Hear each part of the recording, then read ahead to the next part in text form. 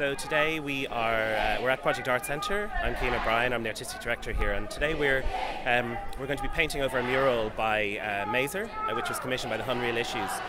We have been told by the Charities Regulator that we are in breach of the Charities Act 2009 and we have to remove it. So following numerous conversations with them last week via letter, we've made the decision to take it down. It's very restrictive legislation that is curtailing artistic freedom, so I'm very concerned about that.